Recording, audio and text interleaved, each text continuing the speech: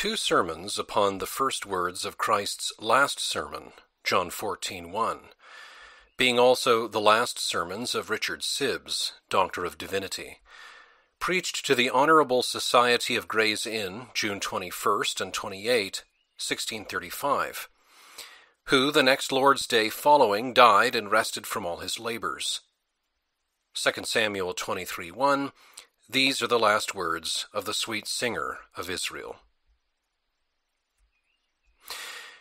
The author's preface before his sermon. Gracious and holy Father, which hast sanctified this day for thy own service and worship, and for the furthering of us in the way of salvation, and hast made a most gracious promise that when 2 or 3 be gathered together in thy name, thou wilt be there in the midst of them. Vouchsafe, then, we beseech thee, the performance of this thy promise unto us, now gathered together in thy name, to pray unto thee, to hear and speak thy holy, blessed word, and so sanctify our hearts by thy Holy Spirit at this time, that we may perform these holy services as shall be most to thy glory and our comfort. Unworthy as we are in ourselves to appear in thy most holy presence, both by reason of the sins of our nature and the sins of our lives, even since that time we have had some knowledge of thy blessed truth, which holy truth we have not entertained nor professed as we should have done, but oftentimes against the light that thou hast kindled in our hearts by thy word and spirit, we have committed many sins. And amongst the rest, we confess our sins against thy holy ordinance, are not preparing our hearts unto it, nor profiting by it as we should and might have done, giving thy majesty hereby just cause to curse thy own holy ordinance unto us.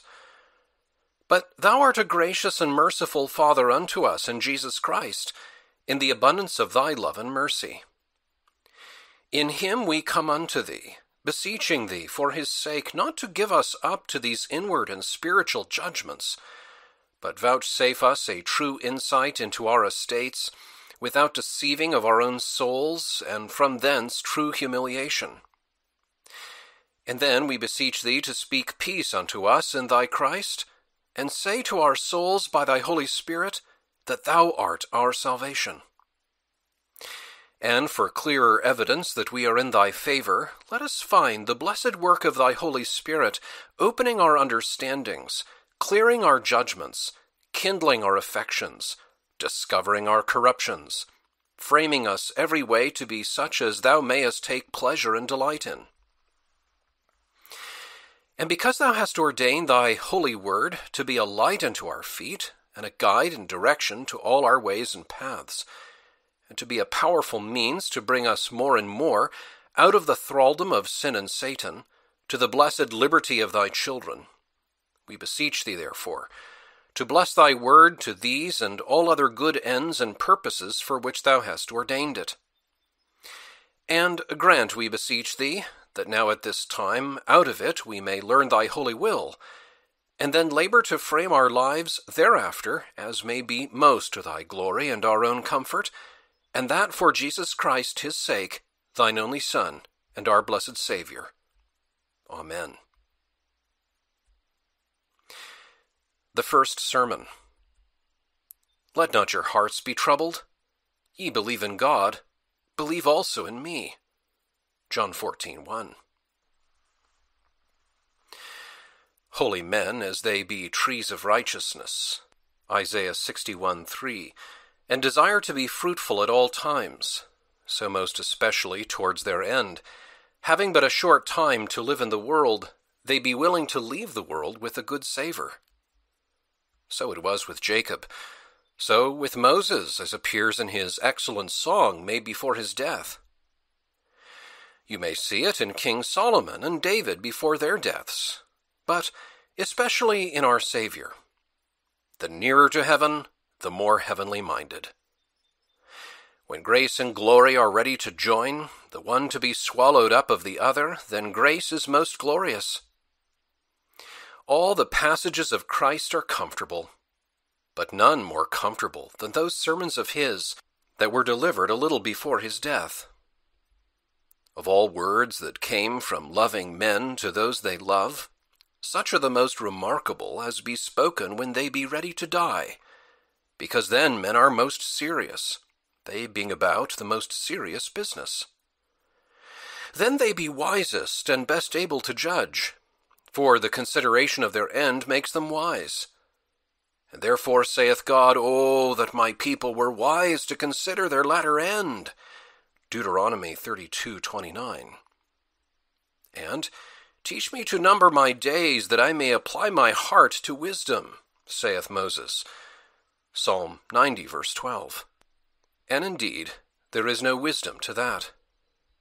For it teacheth men to pass a right judgment upon all things in the world.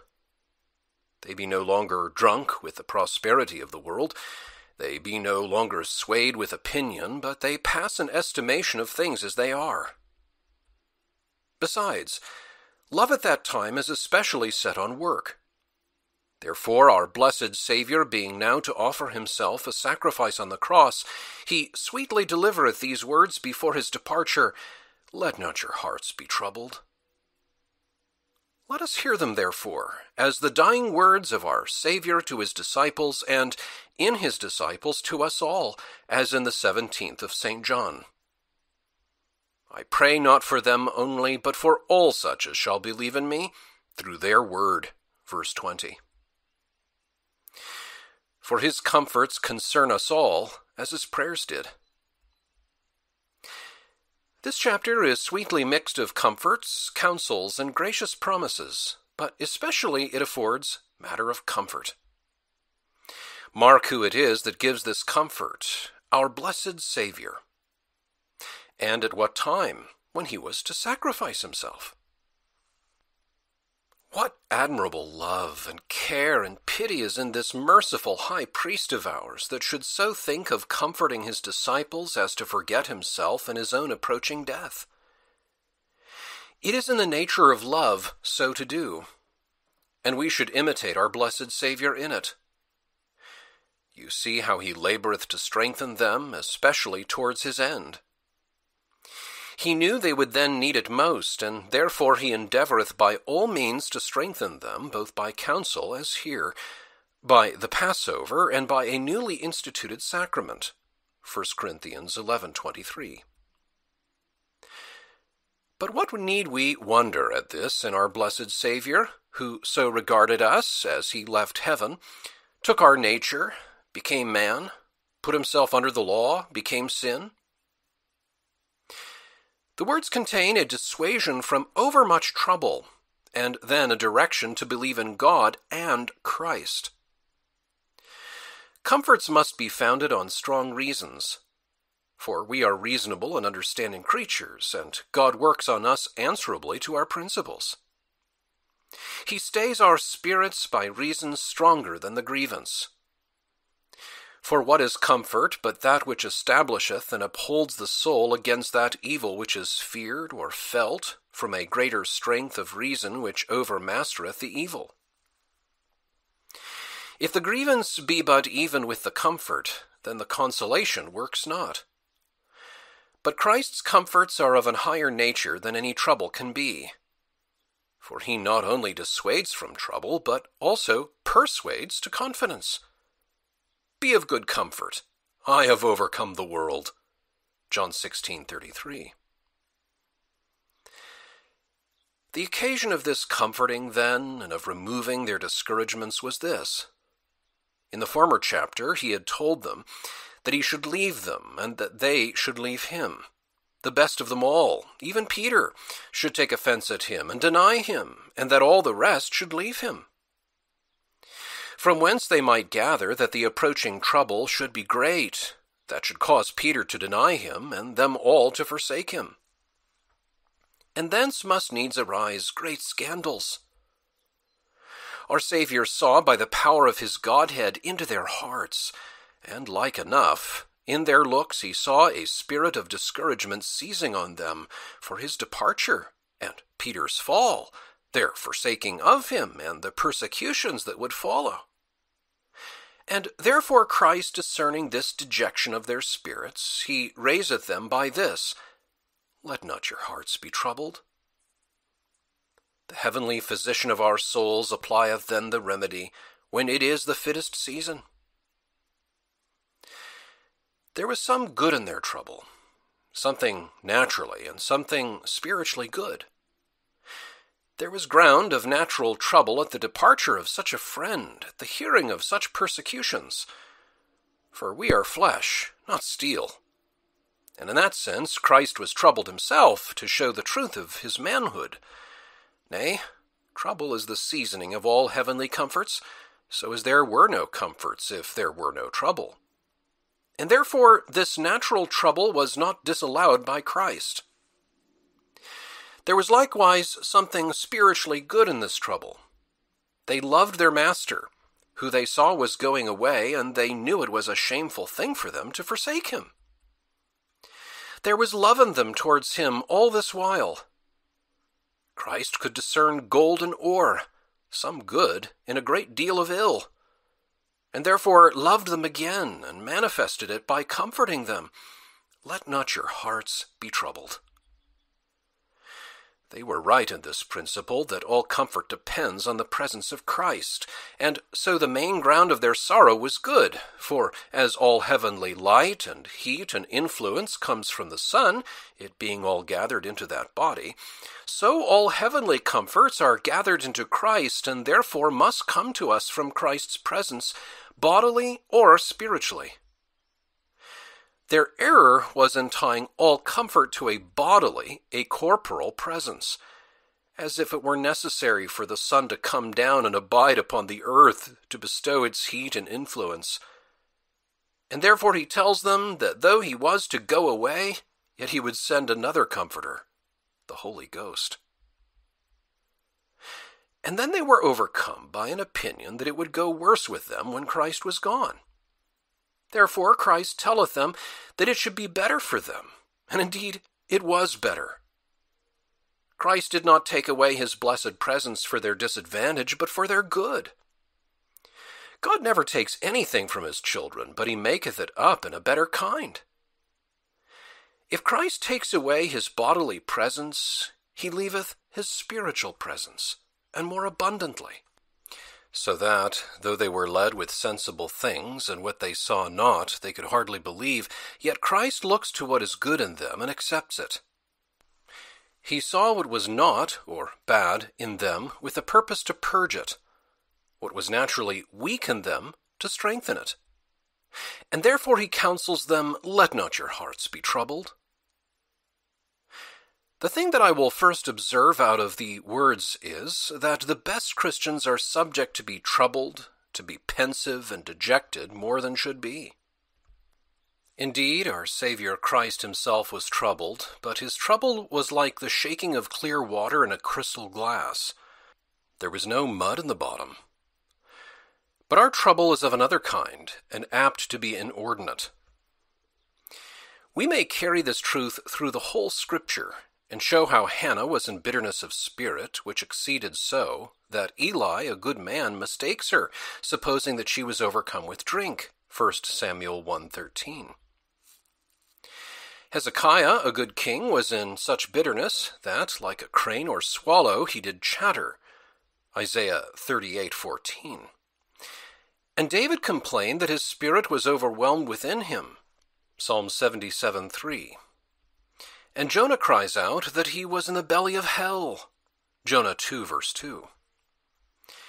And God will have it so, partly for conformity to our head, and partly that we may be known to ourselves, that we may discern where our weakness lieth, and so be better instructed to seek to him in whom our strength lieth. He suffers us likewise to be troubled for the preventing of spiritual sins, pride and security, and the like. And partly in regard of others, that we may be pitiful. Christ was man for this end, that he might be a merciful high priest, and we have much more need to know and feel the infirmities that are in ourselves, that we may be merciful to others, that we may not be harsh and censorious upon the troubles of others, from want of which consideration proceeded Eli's rashness in passing that censure upon Hannah. But how shall we know that our hearts are more troubled than they should be? For I lay this for a ground, that we may sin in being overmuch troubled at things for which it is a sin not to be troubled. If they had not been at all affected with the absence of Christ, it had been a sin, and no less than stupidity. Yet it was their sin to be overmuch troubled. In a word, therefore, for answer, a trouble is sinful when it hinders us in duty or from duty, when it hinders us in duties to God or to others, or from duty, that is, when the soul is disturbed by it, and like an instrument out of tune made fit for nothing, or like a limb out of joint that moves not only uncomely, but painfully, and becomes unfit for action. When we find this in our trouble, we may know it is not as it should be. There be some affections, especially, that are causes of overmuch trouble. Fear of evils to come, sorrow for evils that at present seize on us. Now, when these do hinder us from duty, or trouble us in duty, they be exorbitant and irregular. Naturally, affections should be helps to duty, they being the winds that carry the soul on, and the spiritual wings of the soul, so that a man without affections is like the Dead Sea that moves not at all. But then they must be regulated and ordered. They must be raised up and laid down at the command of a spiritual understanding. When they be raised up by a right judgment of things, and laid down again when they ought to be, then they are right and orderly. Now, besides the hurt that is in such affections themselves, Satan loves to fish in these troubled waters. The affections are never stirred and raised up irregularly and exorbitantly, but Satan joins with them. And therefore we have need to keep our affections of grief and fear within their due bounds. Satan is a curious observer of any excesses in our passions, and in just correction, to speak the mildest of it, God lets loose Satan to join with that excess. And therefore the apostle saith wisely, Let not the sun go down upon your wrath, neither give place to the devil. Ephesians 4:26.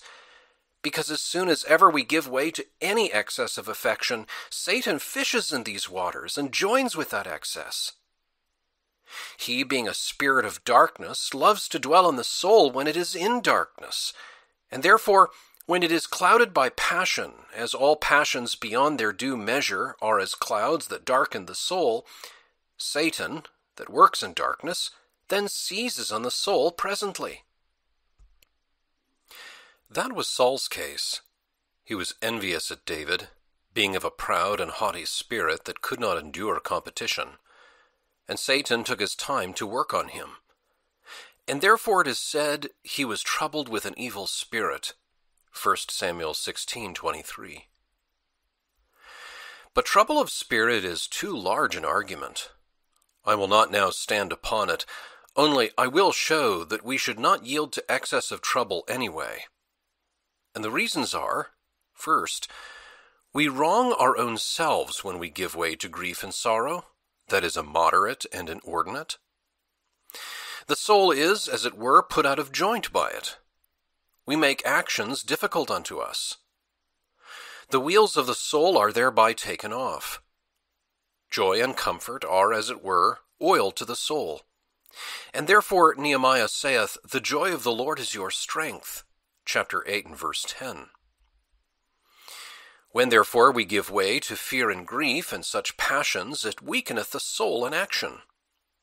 And then again they are, as it were, a cloud betwixt God's love and us, and so the soul is hindered of much comfort and enlargement. Joy enlargeth the soul, but grief straiteneth it. Comfort raiseth up the soul, grief and sorrow weigh down the soul. A Christian should be of a straight, upright, and enlarged spirit. When therefore the spirit is straitened, when it is pressed down and dejected, a Christian is not in his right mind, in his due and proper frame. Second, besides, if we regard God himself, we should take heed that the soul be not thus distempered. For by overmuch sorrow and grief, what a great deal of dishonor do we to God, in proceeding from a mistake of his goodness and providence. And with overmuch fear and sorrow, there is always joined murmuring and discontent, and a spirit unsubdued to God and his Spirit. There is a wronging, as of his care and providence, so of his graciousness and his promises. There is a grieving of his good spirit, a questioning of his government, as if he did not dispose of things as he should, when we will have it one way, and God will have it another way. There is likewise a great deal of pride in dejections and discontent. The most discontented spirit in the world is the devil, and none prouder. It argues a great deal of pride and sullenness to be affectedly sad and dejected, as if such worthy and excellent persons as we should be so afflicted, or there were greater cause for us to be dejected than raised up. Whereas if we balance our grounds of comfort, being Christians, as we should do, they would appear incomparably above the grounds of our discouragements. So it is a wrong to God and his truth and his gracious, sweet government to yield to a dejected, sullen disposition. It is likewise wrong to others, for it maketh us unfit for any office of love to them, when we plod and pour so much upon our discontentments, and drink up our spirits, and eat up our hearts. It disables the soul, taking away not only the strength, but also the willingness of the soul, besides the scandal that it brings on religion and the best ways, as if there were not enough in religion to comfort the soul. But you will say religion breeds a great deal of trouble and pensiveness. It is indeed the speech of the shallow people of the world. Religion makes men sad. And it is true that as our Savior Christ here had made his disciples sad by telling them that he would leave them, and that a great scandal would be taken at his cross and shameful suffering, but yet withal bids them not to be troubled and gives them grounds of comfort, so religion will make men sad, for it discovers truths and sad truths. But the same religion will cheer them up again. Yea, it casts them down, that it may raise them up. The sun in the morning raiseth clouds, but when it hath strength, it scatters them. God, intending solid and substantial comfort, doth first beget troubles, and discovers true grounds of trouble. He lets us see that all is not well. But still, as religion brings any trouble, so it brings with it great remedies against these troubles. And that God that raiseth a soul to see just matter of grief will by his Spirit show its due and right portion in comfort. Thus to be sorrowful and sad in some measure is from religion. But that which will prevent the excess and overmeasure of it is from religion likewise. So that it is a scandal to religion to be overmuch dejected. Third, besides, though we should be troubled for sin, yet to be overmuch troubled for sin is a dishonor to Christ, and to the love of God in Christ. For it is as if we had not in him a sufficient remedy for that great malady. As, be it grief or the troubles of the church, as not to be troubled at the affliction of Joseph is branded for a sin, so to be too much cast down, as if Christ had cast off the government from his shoulders, or had not the name of the church on his breast in heaven, as the high priest had the names of the 12 tribes in his breastplate, to be so cast down as to be taken off from prayer and from the use of all good means to help the church, this is sinful. So also when grief for sin makes us forget the mercies of God in Christ, to forget the healing virtue of him, our brazen serpent, to neglect to search our grounds of comforts, and to yield to Satan, to temptation. Overmuch sadness, even though it be for sin or for the church, it is hurtful and scandalous. Joshua was much cast down when he saw it went not well with Israel. But, get thee up, Joshua, saith God. What dost thou lying here? Up, and do thy duty. consider what is amiss. There is an Achan in the camp. And so when things go not well, let not your thoughts be conversant about the matters of trouble so much as about your duty. So we see it is indecent to God's people to be overmuch troubled, and we see also the reasons why it should not be so, because it is injurious to God and ourselves and others every way. And after all this, there is much reason in this, that Christ hath forbidden it. Let not your hearts be troubled. Objection. But Christ could as well have cured it, being God, as easily as forbidden it. Answer. It is true, but he cures it by forbidding it. With the words there went forth a spirit of comfort into their hearts. An influence of grace accompanied his commands, for the word and spirit go together.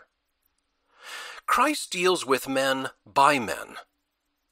The spirit of comfort is a spirit of truth, and therefore God comforts by truths. He gives us sanctified understandings and affections, and then works on them by sanctified truths. And sometimes Christ cures it by real comforts.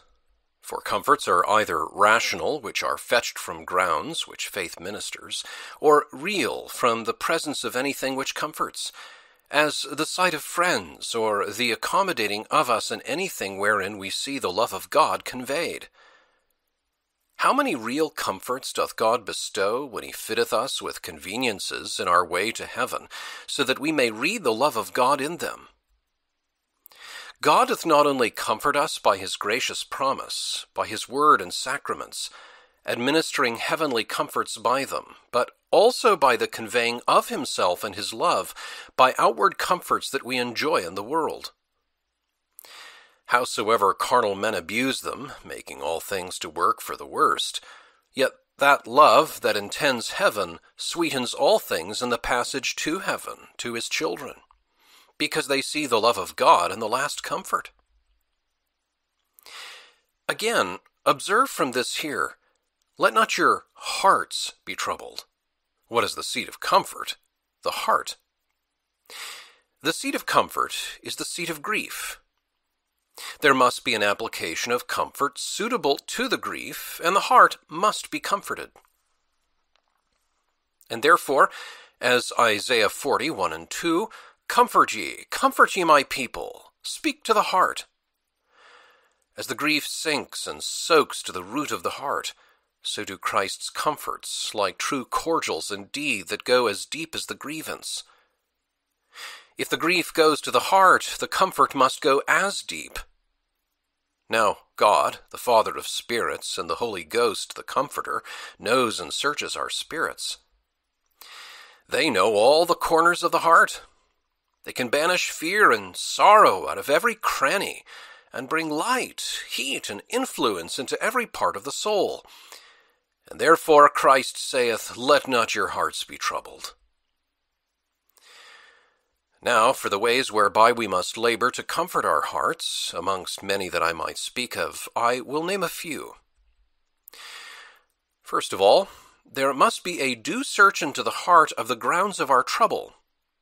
For oftentimes Christians are troubled, they cannot tell wherefore. As children that will complain, they know not why. I speak not of hypocrites that will complain of that which is not a true grief to them, like some birds that make greatest noise when they be furthest from their nests, but of some poor Christians that are troubled, but distinctly know not the ground of it. But search the heart ingenuously and truly to the bottom of it, and see if there be not some Achan in the camp, some sin in the heart, for sin is like wind. When it gets into the veins, it will have vent, and a troublesome one. And so will sin, if it get into the soul. It is that indeed which causeth all trouble. And therefore search your hearts thoroughly. What sin lieth there unrepented of, and for which you have not been humbled?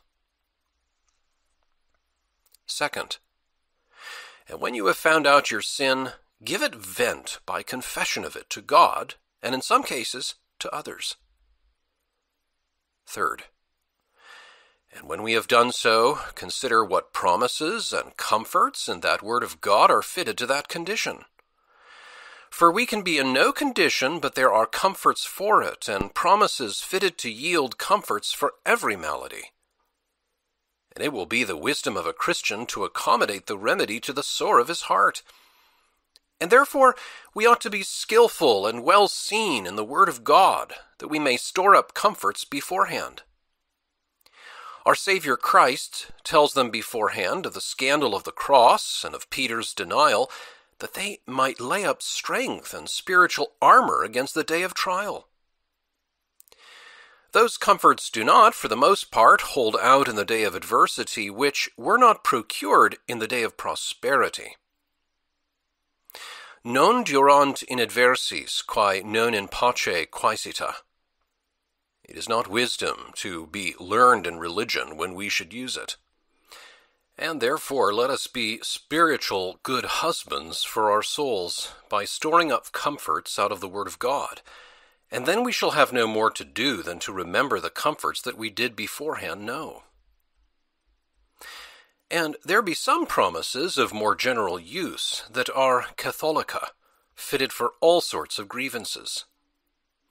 And of these we must make use, when we cannot think of particular ones, as the promises that concern forgiveness of sin. Think of God's mercy in pardoning sin with admiration, because sin will be presented us in such terrible colors that if God be not presented in as gracious colors, we shall sink. And therefore set out Christ in his mercies and all sufficiency, when sin is aggravated to be in its heinousness and out of measure sinfulness. As the prophet Micah doth, who is a God like our God, that pardoneth iniquity, transgression, and sin? Chapter 7:18. Likewise, how many promises and comforts are there in that one promise? He will give his Spirit to them that ask him. Luke 11:13. And here our Saviour promiseth to send the Comforter. All graces and all comforts are included in the Spirit of grace and comfort. His Spirit is a spirit of all grace. And therefore our Saviour thought that he promised enough when he said he would send them the Comforter. And so, what a word of comfort is in that promise. All things shall work together for the best to them that love God. Romans 8:28. Yea, those things that are worst shall work together. Though they be hostile and opposite one to another, yet they join issue in this, they be all for the good of God's people. And in a clock the wheels go several ways, but all join to make the clock strike. And so in the carriage and ordering of things, one passage crosses another, but in the issue we shall be able to say, all things work together for the best. I found God turning all things for my good, and I could not have been without such a cross, such an affliction. And so, for present assistance in your callings or straits, remember that promise made to Joshua, which is repeated in Hebrews 8, I will not fail thee, nor forsake thee, verse 5. A promise which is 5 times renewed in Scripture. And how much comfort is in that he will vouchsafe by his Spirit a gracious presence in all conditions whatsoever. And likewise that of David, Psalm 23:4, though I walk in the valley of the shadow of death, yet will I fear no ill, for thou art with me. It was a terrible supposition made that though he should walk in the valley of the shadow of death, yet he would fear no evil. These promises were well digested, will arm the soul with confidence that it shall be able to put any case of trouble. As in the 27th Psalm, verses 1-3, David puts cases, The Lord is my strength, the Lord is the light of my countenance, of whom shall I be afraid? Though thousands shall rise against me, yet in this I will be confident. If our hearts be established by the word of God, settled in the truth of such promises by the Spirit of God, we may set God and his truth against all troubles that can arise from Satan and hell and the instruments of Satan, or our own hearts. And therefore it is a great wrong to God and his truth, if we know not our portion of comfort, and use it as occasion serves. More particulars I omit, leaving them to your own industry, the Scripture being full of them. Fourth, when we have these promises, let us labor to understand them thoroughly, to understand the grounds of our comfort in them, and to believe the truth of them, which are as true as God, who is truth itself. And then to love them and digest them in our affections, and so make them our own, and then to walk in the strength and comfort of them. Fifth, labor likewise to have them fresh in memory. It is a great defect of Christians that they forget their consolation, as it is in Hebrews 12, verse 5. Though we know many things, yet we have the benefit of our comfort from no more than we remember. Sixth, but above all, if we keep our hearts from trouble, let us labor to keep unspotted consciences. Innocency and diligence are marvelous preservers of comfort. And therefore, if the conscience be spotted and unclean, wash it in the blood of Christ, which is first purging and then purifying. It first purgeth the soul, being set a work to search our sins and confess them, which maketh us see our need of Christ, who died to satisfy divine justice. Then God sprinkles our heart with his blood, which was shed for all penitent sinners, by which, when the heart is purged, the conscience will be soon satisfied also by Christ's blood. And when it is purged and pacified, then keep it clean. For a foul soul is always a troubled soul, and though it may be quiet, yet it is sure to break out afterwards. Seventh, and because there can be no more comfort than there is care of duty, therefore, together with innocency, let us be careful of all duties in our several relations. Let us consider in what relations we stand, and what duties we owe, and be careful to satisfy them all. Neglect of duty is a debt, and debts are troublesome. When the soul reflects upon the omission of a necessary duty, I owe such a duty to such a person. I should have done such a thing in such a relation, but I have omitted it. It is a disquietment, and that upon good grounds. And if you have been negligent, there must be an actual renewing of the covenant, and a setting upon the duty, with fresh endeavors to make amends for former negligences. Or else the soul shall have no comfort, nor will God suffer it to admit of comfort. And therefore, work out your salvation with fear and trembling. Philippians 2:12. The reason that men do still tremble and are troubled with this doubt and that fear is because their salvation is not wrought out. Something is left undone, and their consciences tell them so.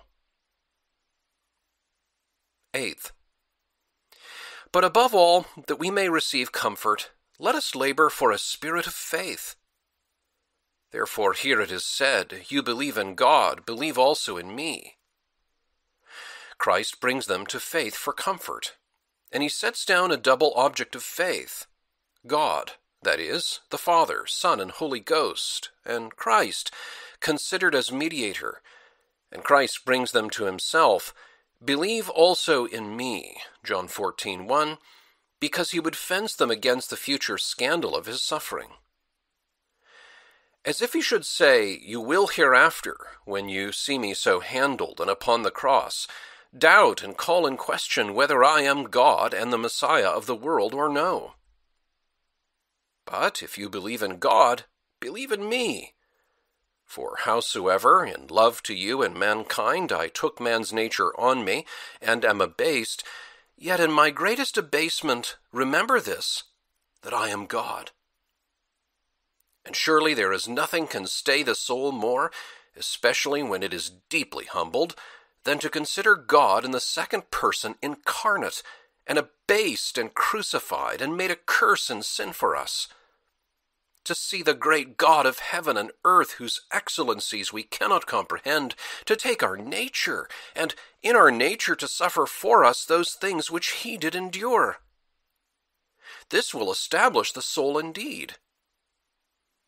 Can the soul think that this was done for any small or to little purpose? Or can there be any grief or sin that should hinder comfort or persuasion of the possibility of pardon, when the great God became man on purpose to die for sin? We may set this against all discouragements whatsoever, and therefore believe in God, believe also in me. Howsoever you see me abased, yet you may have comfort in my abasement, for it is for you. And therefore, saith Paul, I rejoice to know nothing but Jesus Christ and him crucified. 1 Corinthians 2:2.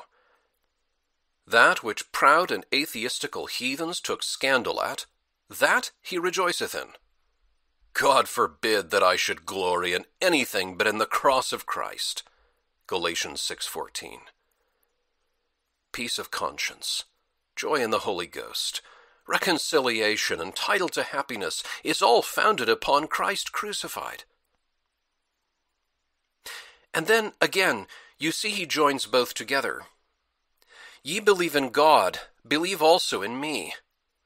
To show the distinction of persons in the Trinity, God the Father, Son, and Holy Ghost. All our faith is resolved at length into one God, but yet withal into three persons in that divine nature, because as there is God the Father offended, so there must be a God to satisfy that God, and there must be a God to reveal and apply that satisfaction.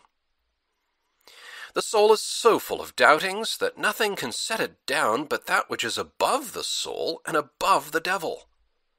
And therefore, for our salvation and to give us comfort, there is a necessity of three persons in the Godhead. The Father is offended. God in the second person must satisfy offended justice, and God in the third person must reveal and apply that satisfaction for comfort. And therefore he names them distinctly. Ye believe in God, etc. And because we cannot believe in God the Father, but by believing in Christ, therefore he joins them together. Ye believe in God, ye believe also in me. No man comes to the Father but by the Son, John 14:6. God the Father dwells in the light that no mortal eye can approach unto. Only he hath manifested himself in his Son, who is the engraven image of his person. God shines in the face of Christ, and as he comes down and makes himself known to us in his Son, so we must go up to him in his Son, as he saith afterwards, I am the way, the truth, and the life, John 14:6. There is no going to the Father but by me. Nothing is more terrible than to conceive of God out of Christ, for so he is a consuming fire, Hebrews 12:29. Therefore think of God as ours in Christ. Carry Christ our elder brother with us, and desire God to look upon us in his Son. Question. Now, how doth faith in Christ ease the soul in trouble? Answer, many ways. I will name a few. First, faith in Christ banisheth troubles and bringeth in comfort, because it is an emptying grace. It emptieth us of ourselves, and so makes us cleave to another, and thereby becomes a grace of union. It is such a grace as brings the soul and Christ together. Now, Christ being the fountain of comfort, God having treasured all comfort in him, for the fullness of the Godhead dwells in Christ, Colossians 1:19, and faith causeth Christ to dwell in us, brings the soul and Christ together, and so must needs make way for comfort. For it makes us one with the fountain of comfort, and by its repeated acts derives fresh comfort. Second, again, faith establisheth the heart. Now, to establish the soul there must be a solid basis, as in building there must be a foundation, and a planting upon that foundation. Now, here is a foundation, God and Christ, and there must be a grace to found and bottom the soul thereupon, and that is faith. And so the soul is established. The chain and connection of causes herein is this. God the Father and Christ, and by the Holy Ghost, conveys comforts through the word laid hold upon by faith. It is not the word alone, for that is but as the veins and arteries that convey the blood and spirits. So the Spirit, being conveyed by the promises, helpeth the soul to lay itself upon Christ by faith, which is a grace of union, by which union with him the soul is established. Third, and then again faith stirreth up such graces as do comfort the soul, as hope in all good things promised. And therefore in the next verse he adds, to comfort them, In my Father's house are many mansions. And faith is the grace that apprehends the joys thereof. And hope expects that which faith believes, and that hope becomes an anchor to the soul, and stayeth the soul in all the waves and troubles of the world. And what is the ground of that hope but faith? Faith stirreth up hope, and hope pitcheth on the promise, especially of life everlasting. And thus faith becomes a quieting and a stilling grace, because it raiseth the soul by representing and making real to it better things than the world can give or take, as it doth also at other times present heavier things than the world can threaten. Faith makes things present to the soul, and because it lays hold on divine things, greater than anything here below, therefore it overcomes the world, and all things in the world, yea, hell itself, because it lays hold on heaven and happiness, upon the power of God, and the mercy of God in Christ, and upon those rich promises. What is in the world, or in the rank of good things, but faith outbids it by setting heaven against it? And what evil is there, but faith overcomes the fear of it by setting hell against it? I shall have such a good if I yield to such a lust. But what is that to heaven, saith faith? For faith, being the hypostasis, the substance of things to come, makes them substantial and evident to the soul, as if they were already subsistent, being looked upon in the certainty of the word. And so it affects the soul deeply and upholds it strongly, even as if the things themselves were present, and so it banisheth and dispels all discomforts. The 11th chapter to the Hebrews is a comment upon this truth and the example of Moses and many others. What greater object of fear might be presented to a man than the angry face and countenance of a terrible tyrant? Yet when by the eye of faith he saw him that was invisible, and then looked upon Pharaoh, what was Pharaoh to God? When Micaiah had seen God sitting on his throne, what was Ahab to him? And when the soul hath entered into the veil, and sees the glorious things of heaven and happiness, what are all these things below? Faith sets the soul on a rock, above the reach of waves, upon the love of God in Christ. And therefore set the grace of faith on work, keep it on the wing, preserve it on exercise, and faith exercised will be able to comfort the most dejected soul in the world, and to raise it above all the troubles that can be imagined or befall us. The second sermon, that is, Richard Sibbes' last sermon. Let not your hearts be troubled. Ye believe in God, believe also in me. John 14:1. The words of dying men departing out of the world as being the most serious and weighty are most to be regarded. The children of God, the nearer they are to heaven, the more suitable they are to their heavenly condition. So is our Savior Christ, and therefore he labors to furnish his disciples, and in them us, with good counsel to establish their hearts against the troubles and scandals to come. This will appear if you consider the time when he spake these words. It was when he himself was to be troubled more than ever was any creature. Yet he forgets himself and his future troubles, and thinks how to raise up and comfort them. He foresaw that Peter would deny him, that the rest would leave him. He foresaw that they would be dejected when he was gone. Yet let not your hearts be troubled. Oh, what a blessed and sweet Savior have we, that thinks more of us than of himself, that he forgets his own troubles and sufferings and extremities, and thinks of the supporting and upholding of his disciples. This came from the same love that drew him from heaven to earth, which moved him to take our nature, and in that nature to die for us. And what may we not expect from that sweet and large love? Out of the same bowels of pity and compassion was it, that they should not be overmuch dejected, that he saith, Let not your hearts be troubled. He knew his disciples were in the state of grace already, yet he foresaw they were such as would sin, nay, that Peter would deny him. Yet the foresight of Peter's and their unkindness did not take away his love, and pity, and compassion towards them. Yet, notwithstanding, he gives them sweet counsel. Nay, after they had dealt unkindly with him, and denied and forsook him indeed, he took no advantage of their weakness. He knew they had a secret love to him, that they had in them a root of affection, and he was so far from taking advantage for it that presently after he saith, Tell my brethren that I ascend to my God and their God. Yea, and tell Peter so too, John 20:17, that hath dealt most unkindly of all with me.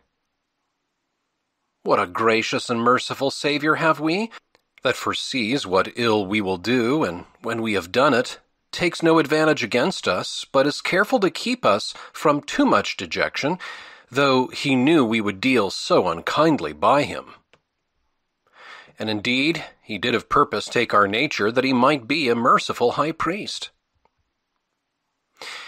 Christians must distinguish betwixt dejection and grief. It had been a sin for them not to have grieved, as well as it was a sin for them to be overmuch troubled. None are more sensible than a Christian. Sensit dum vincit. He feels troubles whilst he overcomes them. Christ speaks to the heart, because the heart is the seat of trouble.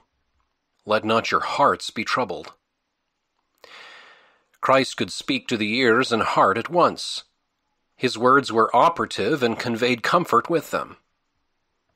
Together with his words, he let in his Holy Spirit that comforted them. God's commands in the ministry of his word suppose not that we have any ability to execute them, but together with his word there comes forth a power. As when Christ said, Lazarus, arise, there went forth a power that caused Lazarus to arise. As in the creation he said, Let there be light, for the word and the Spirit go together. Having taken them off from trouble, he shows a way how to raise them, which is by faith. Ye believe in God, believe also in me. The object in believing is God and Christ mediator. We must have both to found our faith upon. We cannot believe in God except we believe in Christ, for God must be satisfied by God, and by him that is God must that satisfaction be applied, the Spirit of God, by working faith in the heart, and for the raising of it up when it is dejected. All is supernatural in faith. The things we believe are above nature. The promises are above nature. The worker of it, the Holy Ghost, is above nature. And everything in faith is above nature. There must be a God in whom we believe, and a God through whom. If God had not satisfied God, the conscience would never have been satisfied. There would still have been misdoubtings. And yet, if the Holy Ghost sets not down the heart and convinceth it thoroughly of the all-sufficiency of that satisfaction, it would never believe neither.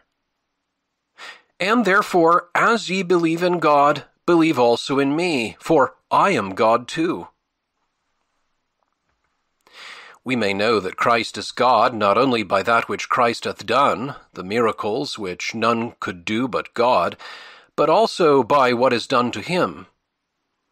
And two things are done to him which show that he is God, that is, faith and prayer. We must believe only in God and pray only to God. But Christ is the object of both these.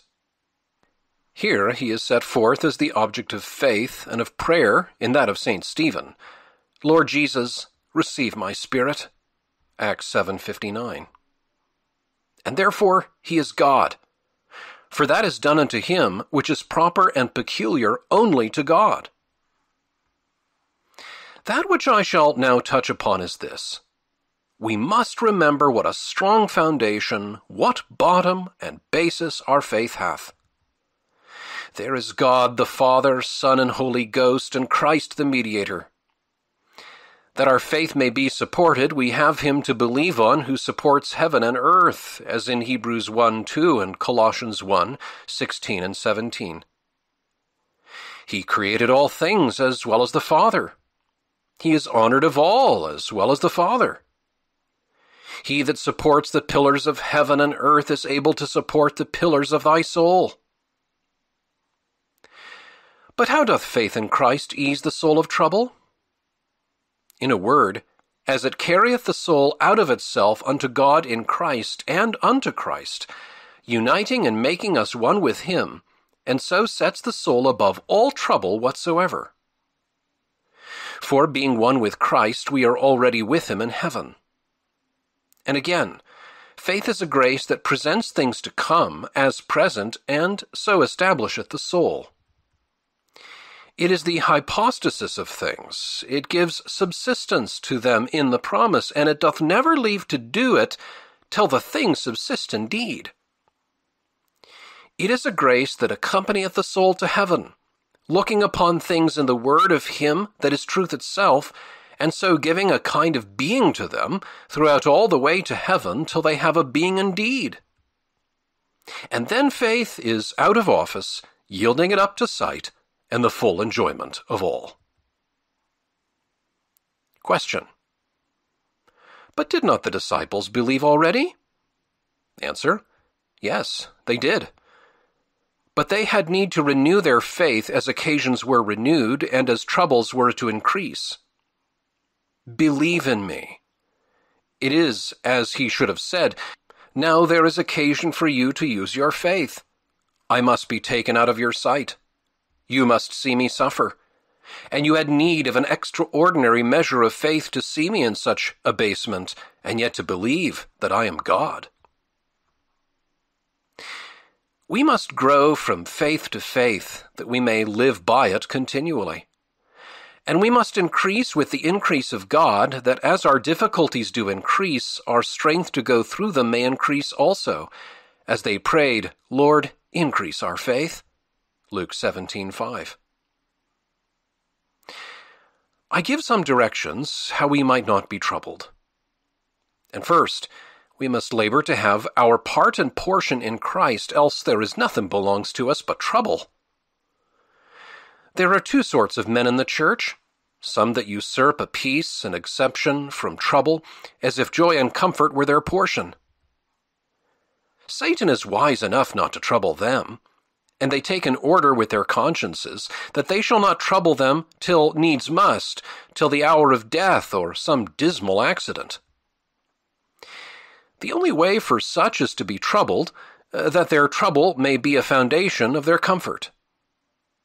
For to such as live in their sins against conscience, apparently so, that every man may see it, and yet are not troubled, they have no interest in comfort. Nothing but woe and misery belongs to them.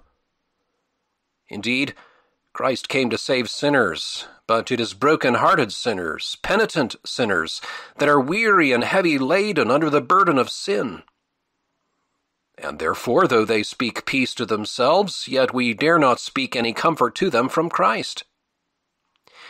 As Jehu said to Joram, What hast thou to do with peace, as long as the whoredoms of thy mother Jezebel are so many? 2 Kings 9, verse 22.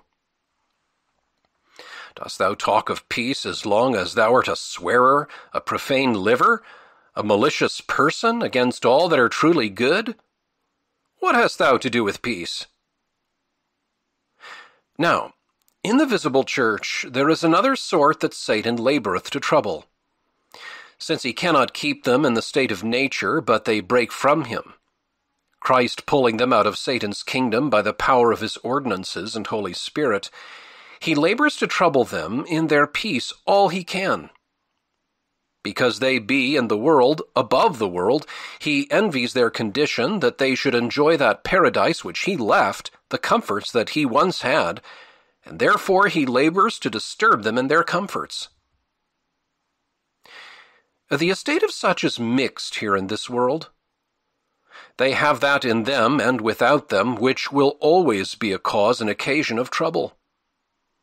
They have corruption in them not altogether subdued, and they have without them Satan taking advantage against them, and the world opposing them. These, although they have something in them that must be subdued, yet something also that must be cherished and strengthened. And therefore these are the persons to whom comfort properly belongs. In heaven we shall have no need of being comforted, for there our peace shall be to have no enemies at all. Our peace here is to have comfort in the midst of discomfort, and an heart enlarged in troubles. He speaks this to them here who were believers already. Ye believe in God, who he knew should not be troubled. Let not your hearts be troubled. So that to the end we may be subjects capable of comfort, we must be such as by faith are one with Christ, and so reconciled to God. All the motion ends in rest, and all the rest of the soul ends in God, the center of the soul. And therefore, before the soul can settle itself, it must be brought to God through Christ. That must be laid as a ground. Now, there is a threefold malady that troubleth us, and there must a threefold peace and ground of comfort against them. First, it is a trouble to the soul, when once it is awakened, that God and it should be in ill terms, when the soul looks upon God as angry and displeased with it. Secondly, again, the soul is troubled when it looks upon itself and sees nothing but turmoils and seditions there. Thirdly, when it looks upon the affairs of the world and accidents here below, it is full of confusion for the present, and it is full of fears for time to come that things will be worse and worse. Thus the soul, whilst it is in the world, is troubled about its peace with God and with itself, and about this evil world. Now, before the soul can yield to any quiet, all these quarrels must be taken up. First, a peace must be made betwixt God and us by the great peacemaker, who is also called our peace, Ephesians 2:14. And when we be justified and acquitted from our sins by the blood of Christ, sprinkled on our souls by faith, that blood of Christ speaks peace to the soul in the pardon of sin. Being justified by faith, we have peace with God through Jesus Christ our Lord. Romans 5:1. Then, secondly, there must be another peace settled in some degree, and that is the peace of government in the soul. Grace must be above corruption. They will be together in the soul whilst we are here, but sin must not have the dominion. This is such a peace, not as will admit of no conflict, but a peace wherein grace may get the better, and where grace gets the better, it will keep corruption under. And God gives his Spirit to whom he gives his Son, that as we be in good terms with God, so our natures may be like his, that we may love and delight in what he loves and delights in, and so may be as friends, enjoying acquaintance and communion together.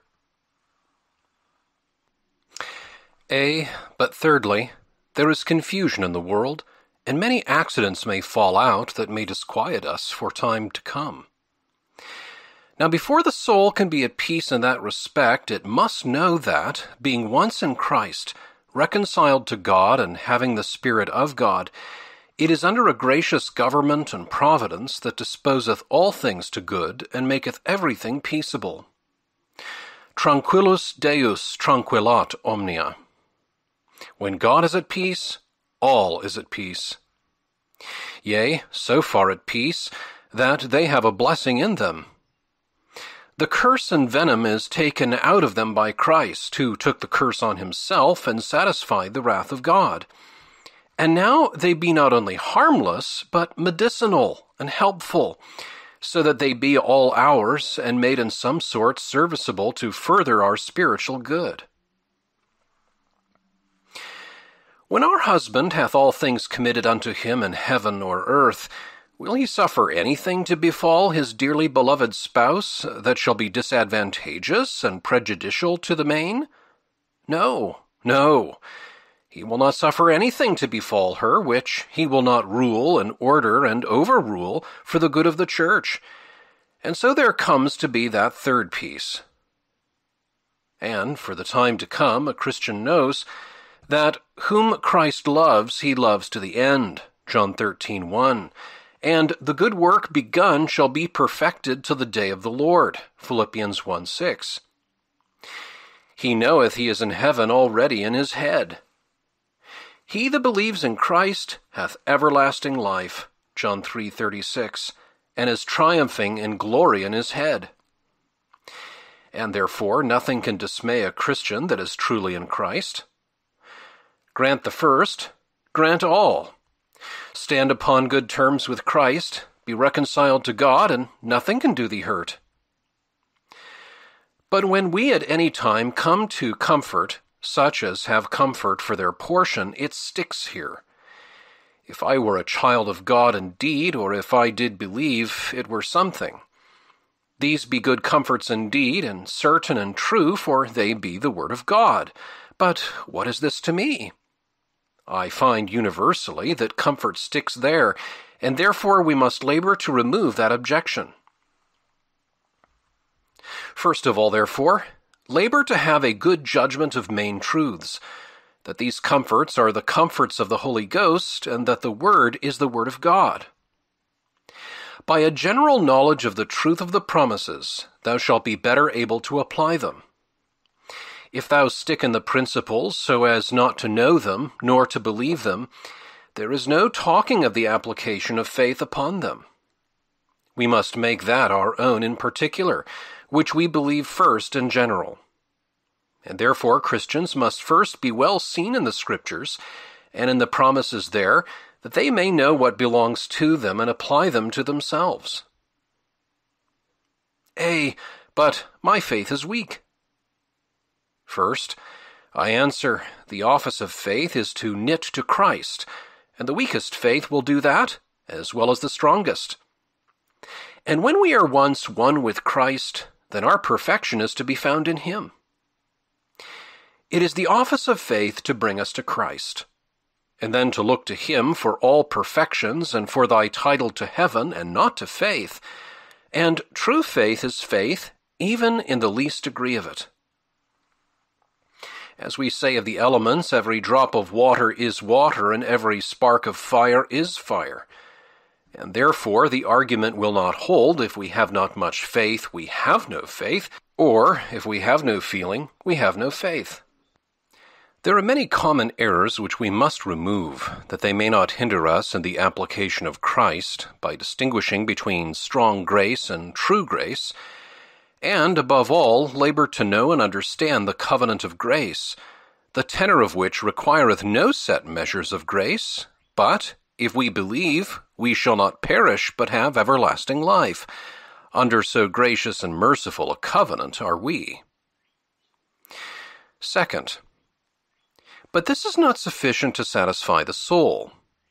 The very cleaving to Christ is indeed a sufficient ground of comfort, but yet to obtain actual comfort, there must be a knowledge that we do cleave to Christ and believe. There may be adherence without evidence, and there must be an active reflection to cause faith of evidence. It must appear to ourselves that we do believe before we can have comfort, though we may be true Christians, and go to heaven without it. Therefore let us labor to make our calling and election sure, 2 Peter 1:10, that is, in ourselves and in our own apprehension. Though it be never so sure in itself and in God's breast, yet we must labor to make it sure in our own breasts, that sin may be pardoned in our own consciences, that all may be reconciled in our own hearts, that what is done in heaven may be done in our own hearts also, being cleared to our own assurance. You see what advice the apostle gives. Give all diligence. It is not got without diligence, nor without all diligence to make our calling and election sure. That is, to make our election sure by our calling, and to that end to add grace to grace. 2 Peter 1:5. It is the growing Christian that is the assured Christian. Whilst we are yet adding to every heap, we shall get more abundant entrance, 2 Peter 1:11, and further into the kingdom of Jesus Christ as the apostle there speaks.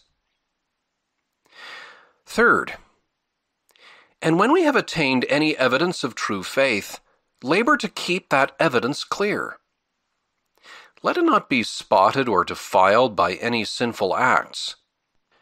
You have many a good evidence that is so blurred with negligences and daily errors in speeches and conversation, that when they reflect upon themselves, they conclude, can such a wretch's eye, that have so loose a tongue, that have no more watchfulness over my heart, have any faith at all? And thus God doth suspend their comfort so, that though they may be in a good estate for the main, yet they shall not know it, and all because they are not careful to keep their evidence, which we should preserve clear and bright, that it might be seen and read upon all occasions.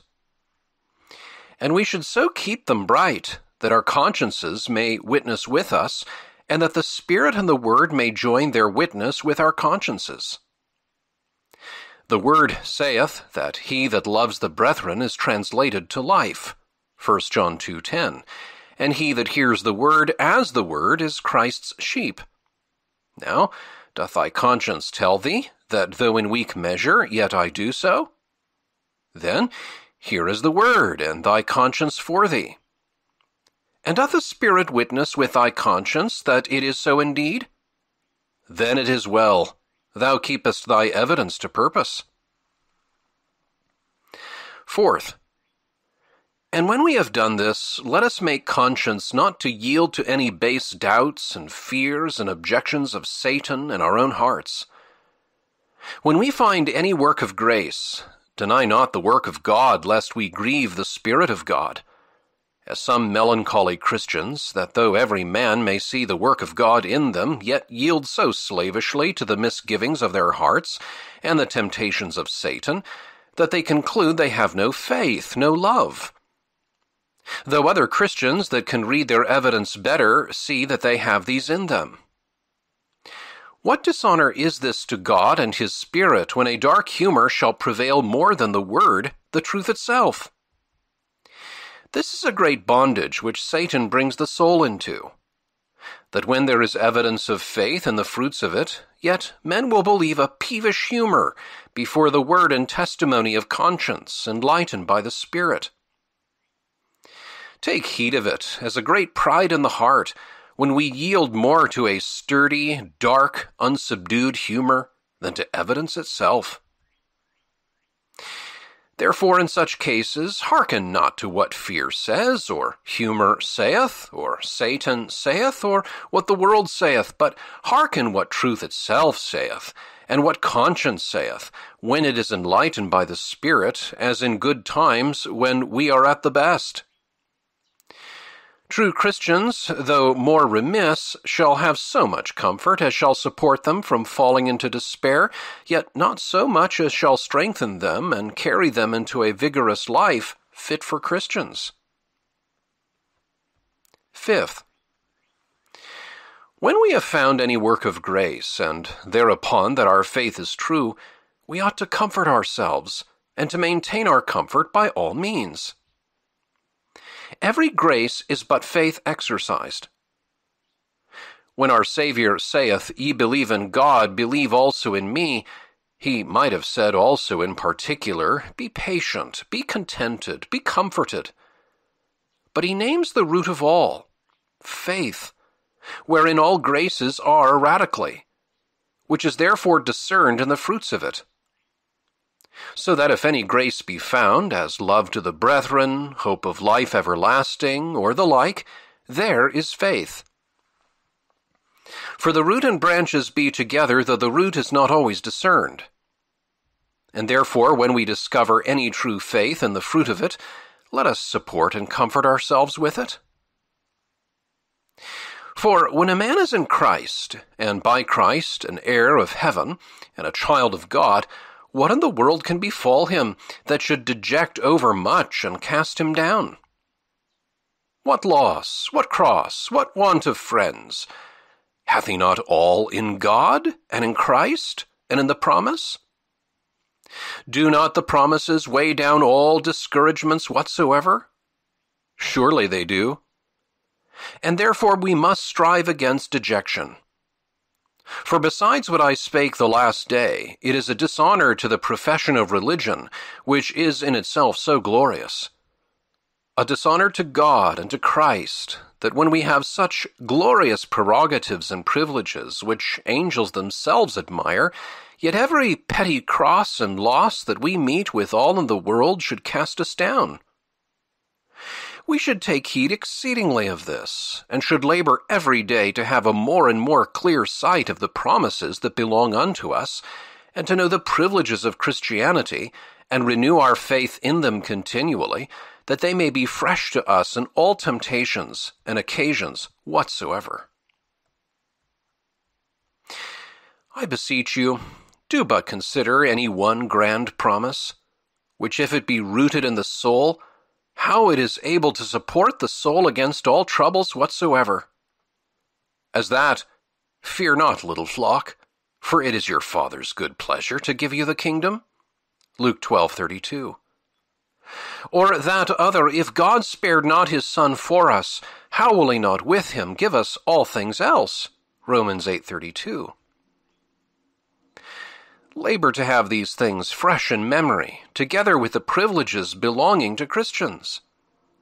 Think what it is to be a child of God and an heir of heaven. We must not look only to the blind and dark side of our condition. Christians have two sides, one to heavenward and Godward, and that is full of glory, certain, and immovable. Another towards the world, and that is oftentimes full of abasement, full of disgrace and dejection. That is movable. Sometimes better, sometimes worse, as God pleaseth to dispense his government in the church. Let us look to the grace, to the comforts that belong to that grace, to the promises, the best side, and not to be carried away with the darkness of the other. It is a terrible sight to look upon sin and misery and hell and judgment to come. But what are these to a Christian that is in Christ, that seeth them all subdued and overcome to him? The afflictions of the world and the crosses of the world, what are they to a soul that is already in heaven by faith, and seeth them all overcome in his head Christ? Be of good comfort, I have overcome the world. John 16:33. And therefore we must not be so malignant as to look upon all one part of a Christian, and that the worser part which is the object of sense. For shame, live not by sense. If we be Christians, let us live by faith. Look to the best part. Look upwards and forwards to that which is eternal.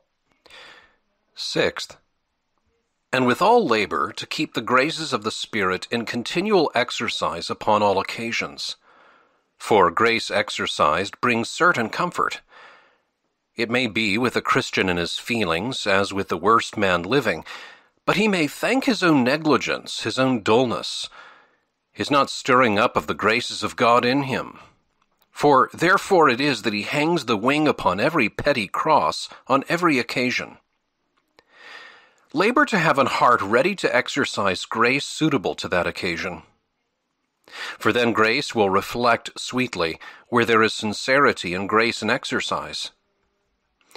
Sincerity alone will not comfort a man, unless it grow up to fruitfulness, and fruitfulness which springs from the exercise of grace hath a sweet reflection upon the soul.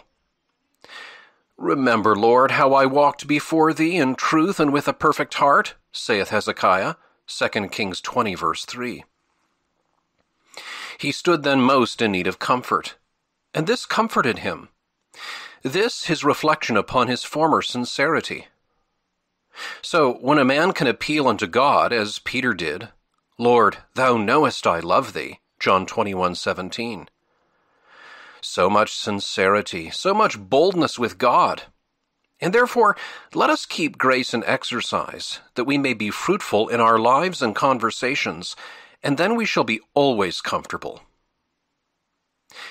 And to add a little, there is no grace in a Christian, but if it be exercised, there is a suitable comfort upon it, even here in this world.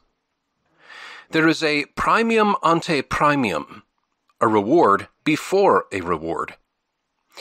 Nay, the heathen men, Socrates and the best of them, so far as they exercised the natural goodness that was in them, their consciences reflected peace. So far as they were good and did good, they had peace, much more peace than bad men had. God gave even them some rewards upon discharge of their duties.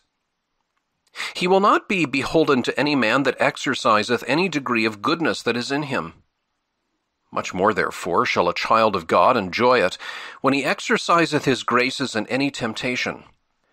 When he overcomes any unclean, earthly, vainglorious, vindictive, or any other base lust, he shall find peace of conscience suitable.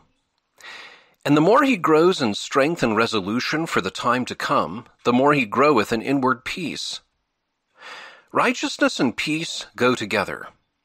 Not only the righteousness of Christ and our reconciliation before God, but also the righteousness of an holy life and peace in our own consciences.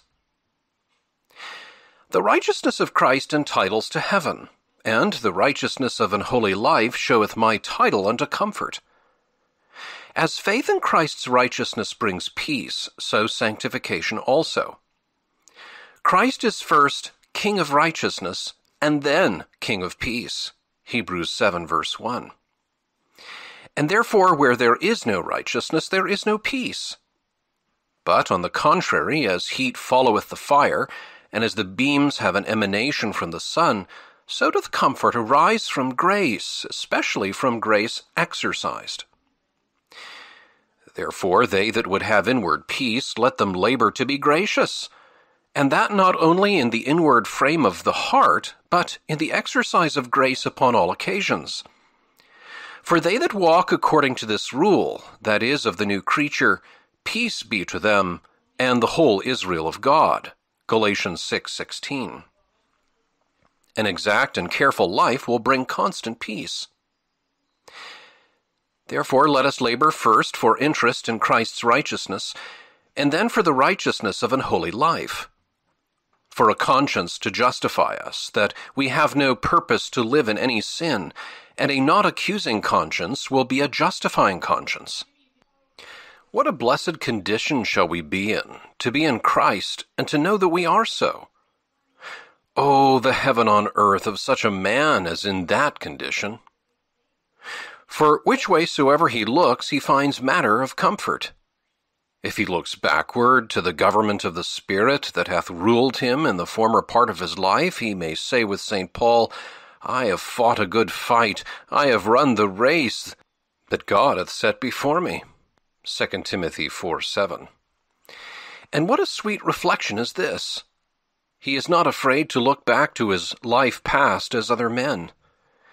If he looks forward, he seeth a place prepared for him in heaven, and there he sees himself already in Christ. Henceforth there is laid up for me a crown of righteousness, which the righteous judge shall give me at that day. Verse 8. And all that love his appearing, saith he, there. When there comes ill tidings of the church abroad and at home, it doth not much dismay him. His heart is fixed. He believeth in God and in Christ, and that keeps him from being like a reed shaken with every wind. For reproaches and disgraces that he meets withal in the world, he wears them as his crown, if they be for religion and goodness' sake.